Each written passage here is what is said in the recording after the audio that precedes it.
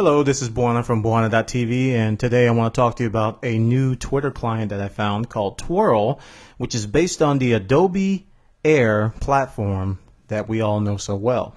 Prior to this video, I did a video on Snitter, which is another Twitter client based on the Adobe Air platform.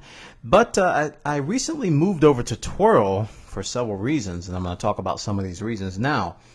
The first thing you may notice in the Twhirl client is, it looks kind of the same as Snitter. It doesn't have a lot of visual differences. It supports styles, so you can create your own themes per se. But the thing that I like the most is what they call a unified timeline, or a single timeline.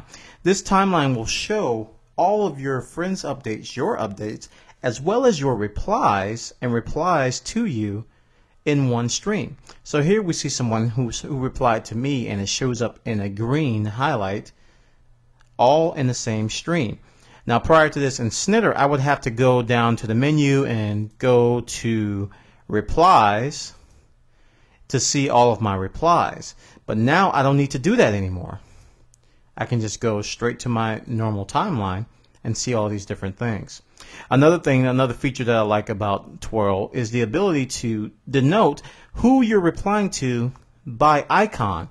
If you look here, I have 2 replies here that I've done, and if you look at the icon, I'm not going to hover over it because you can't see it, but in this particular post I replied to Daniel Brusilowski, and you can see his icon below mine in the same post.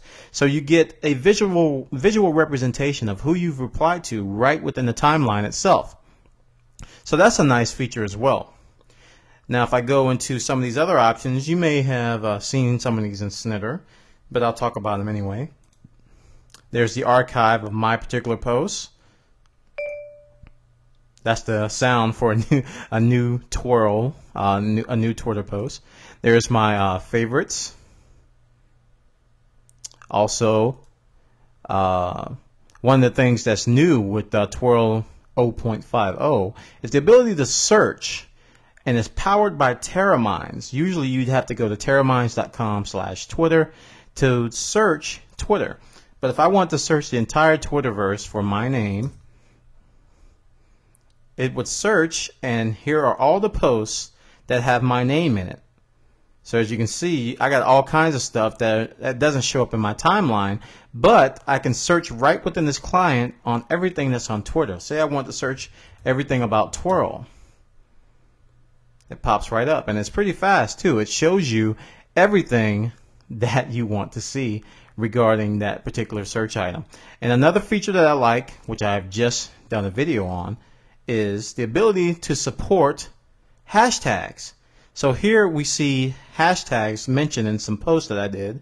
I have a pound or a hashtag Twhirl here, and if I click that, it launches the browser and it goes to hashtags.org/tag and Twhirl, and here you see all the posts which were posted on Twitter using that particular hashtag.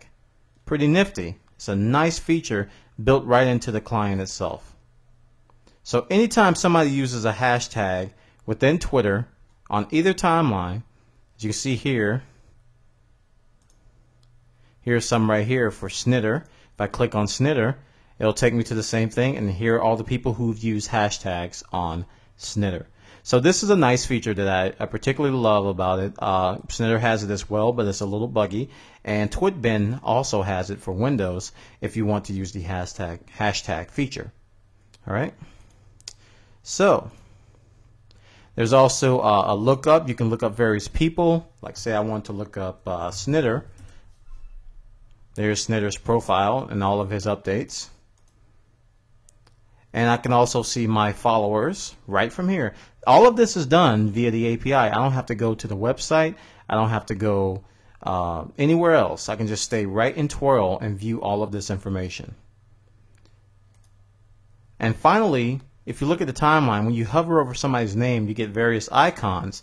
And one that I particularly like is called retweet.